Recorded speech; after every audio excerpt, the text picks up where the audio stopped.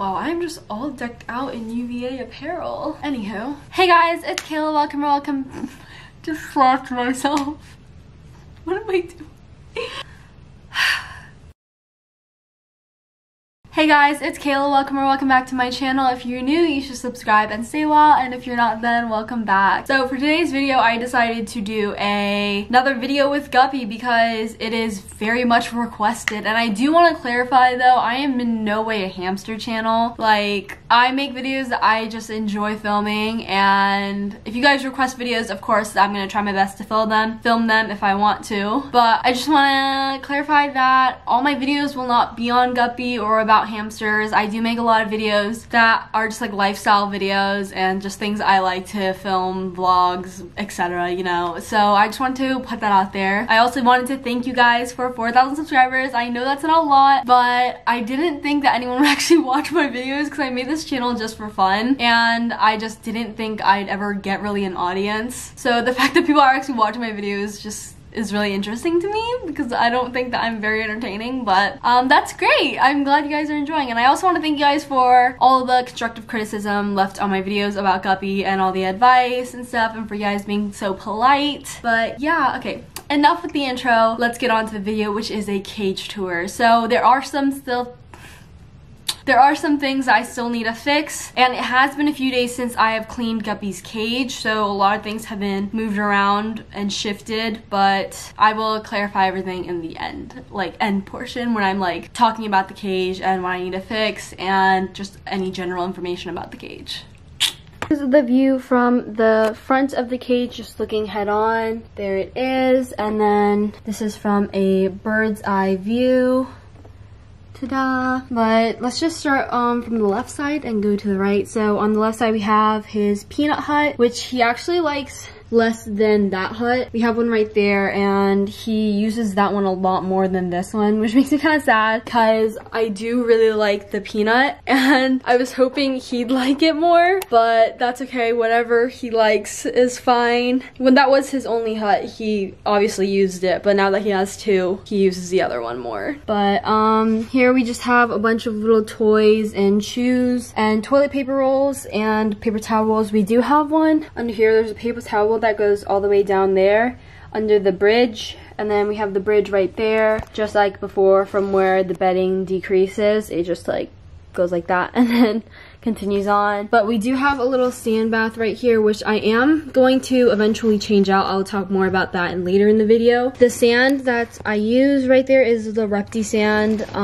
Victoria Rachel actually recommended that sand, and for everyone wondering, yes, I do watch Victoria Rachel because I know I get a ton of comments saying that I should watch her and stuff, and I do, and I think she's great. She gives out a ton of really good and reliable information. So yeah, but I do use the Repti sand. I switched it from the one I was using before, and previously I was using something I got off of Amazon, and it didn't look or feel too dusty at all, but I still wasn't completely sure, so I didn't want to risk it and cause any like respiratory issues or anything, so I did switch it to the Repti sand, and that's what I'm using now. So moving on, I have the bridge, that big tunnel. I have another little wooden bridge that he likes to climb on, and like he likes to go through this. I'm surprised he even fits through it, but he really likes to do that. And then he has his little, what's that called? A little like tunnel with holes in it that's like a seesaw too, that he likes to go through. He has a little heart like chew thing there, and then his hut that he has completely like buried because he burrows so much. And then he has his wheel that I still have not upgraded. I will talk more about that soon. And his water bottle. Bedding wise, I have about 10 to 11 inches over here, and then it gets shorter as it goes. It like decreases. I do need to add more bedding right here in the front. He's just like moved stuff around, and I literally don't know where that bedding went, but I do need to add some there. And the reason why there's not a lot of bedding on this side is because the wheel again is gonna sink, and I can't really have that. But yeah, I'm thinking about adding a platform under the wheel so I can add more bedding. I'm not exactly sure what I want to do with that yet, but as of right now it's just shorter, and even then it still sinks sometimes, so I have to fix it. Okay, so now that I have shown you guys his cage, there are some things that I need to address. First being things. Someone left a comment saying that like I should know what gender he is and stuff. Oh, she is, I guess, because I've seen a ton of comments saying Guppy's a girl, which is kind of funny because I've been calling him a he for so long, calling her a he for so long, and that's okay if he's a girl. I'm still probably gonna call Guppy a guy or call him like a he and stuff because I'm just so used to it because I feel like Guppy's more of a male name. But yeah, someone was just a little offended that I didn't know what his gender was, his true gender, and saying that basically like hamsters have feelings too. But Guppy has no clue that I don't know his gender, and it doesn't affect him in any way, and it doesn't harm him in any way, more importantly. So I don't see it as that being a problem. I understand why you could be kind of upset if it was hurting him. I just don't think that it's that big of a deal since I'm still caring for him the same way and I'm still treating him as my child. Like, just saying. Okay, just wanted to get that out of the way. Other things that I needed to talk about was the container of sand. So I just got that off of Amazon because the dish really just wasn't working out because it kept sinking and I had to constantly keep bringing it up and it just like was not working out. So I needed to get something. Also, someone said to get something with a cover on top. So that's like my temporary little container of sand. I am thinking about making a section separate just for sand specifically, and that way it saves bedding, and also he has a larger area of sand. So I think I'm going to end up doing that. Don't know when, but I still need to plan that, I guess. So yeah. I did get a new bridge for Guppy, and I'm looking at my phone because I have just a list of things that I need to talk about. But I did get a new bridge for Guppy, and I think that's how I'm gonna separate the bedding from the sand. But the problem with that bridge is it has a lot of gaps, so I have to glue moss onto it to make sure that like nothing is getting stuck in between the gaps, like his like little toes or his little feet. And I really don't want him to be stuck in there, so I have to glue moss in between all of them just to make sure nothing happens. And I didn't do that with my other bridge because with my other bridge there's like barely any gaps and certainly not big enough for him to get stuck in it. So that's why I haven't done it with that. But the other one I'm probably going to have to do. Well, I'm definitely going to have to do. Okay, I wanted to talk about the wheel because I have some people saying that the wheel is completely fine. I have some people saying that no, I need to change the wheel. So as of right now, Guppy's back still does not bend when he is running on it or anything. And I realized that as he gets bigger and as he grows older, it might change. So I am planning on changing his wheel in the future. But because right now nothing is bothering him in any way and his back doesn't bend at all, then I'm not changing the wheel. But I still do need to... Sorry, I got a text.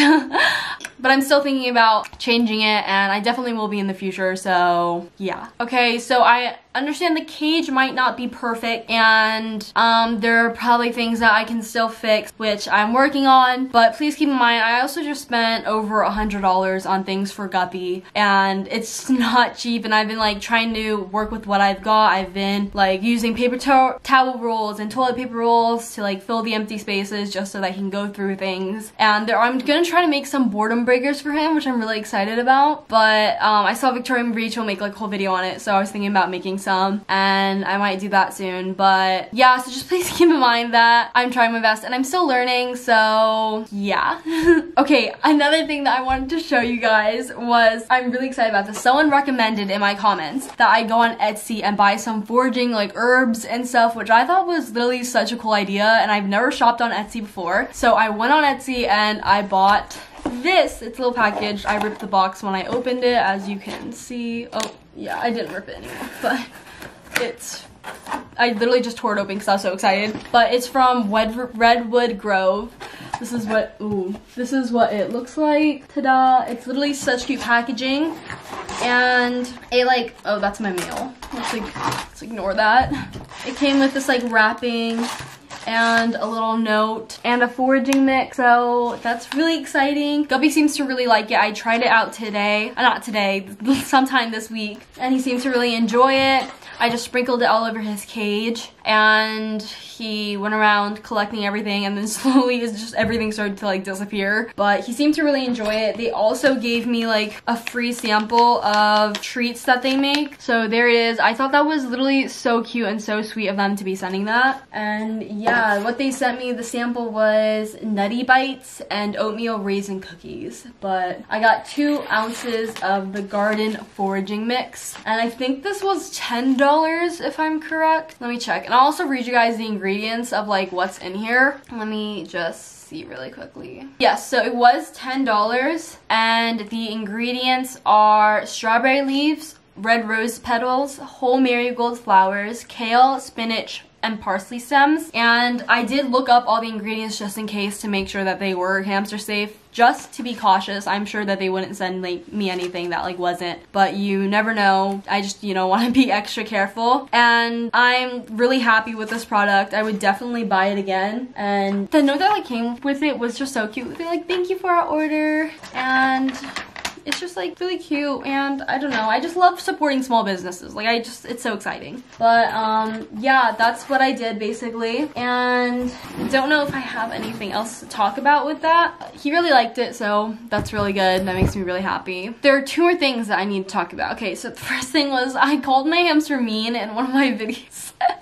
And that was completely a joke. I was like, I don't know if he's just mean or if like something, I don't know, I'll play back that part. If he's just mean and likes to bite me. But people like your hamster's not mean. Like, it's just that he's probably scared or you smell like food. I know he's not mean, guys. I was just kidding, and I guess no one really caught on. I guess it sounded more serious than I meant for it in my head. But I know he's not mean. I mean, I'm sure he's not purposely being like a but yeah. The second thing is, or the last thing is really, a lot of people are recommending for me to switch from a water bottle to a water bowl, and I do like the idea. I watched Victoria Rachel's video on that debate, and it is like more natural for them to be drinking out of like a bowl rather than a water bottle. And also, if you don't position the water bottle correctly, it can be like uncomfortable for them to drink from it, and there's more bacteria in a water bottle and stuff, and the beads sometimes get stuck. So like I just like gathered information, and I do want to switch to a water bowl. However, I need a platform, or I need to at least like build a platform or something to do so, and I need to do that. So I did buy some materials from Walmart to build a little platform for him so that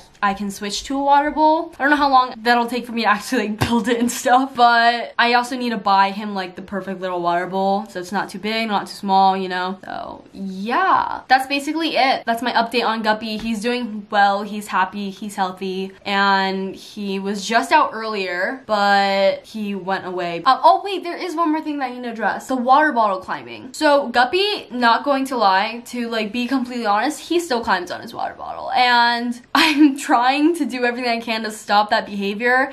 And that is also why, as you can see in the video, that there's nothing really next to his water bottle just in case he climbs on it and falls off. I don't want him falling on any of his toys, especially the wood ones. I don't want him to get hurt or anything. Only does it when he sees me, and I think it's just because he knows that I'm gonna give him a treat and he wants attention or something. But he doesn't do that when I like leave him alone, or if like I'm going to bed. He doesn't do it when he doesn't see me. I don't know why that took me so long to say, but he doesn't do it when he doesn't see me. And only when he sees me is when he gets excited, and then he tries to climb on his water bottle. But I did notice that instead of just falling off his water bottle like he did in that one video, he jumps off of it now. He prepares himself, and then he just jumps and lands on his feet. But at least that's better, so he's not like, you know, flailing as he falls and stuff. But that's also a huge reason that I do want to switch to a water bottle, because I don't want to have to deal with that and worrying about if he's gonna get hurt or if he's gonna get stuck or anything like that. So yeah. That's basically an update on Guppy and his cage tour. So I hope you guys enjoyed. Make sure to leave a like and a comment and subscribe if you haven't already, and check out the other videos on my channel. Thank you guys so much for watching. Bye guys.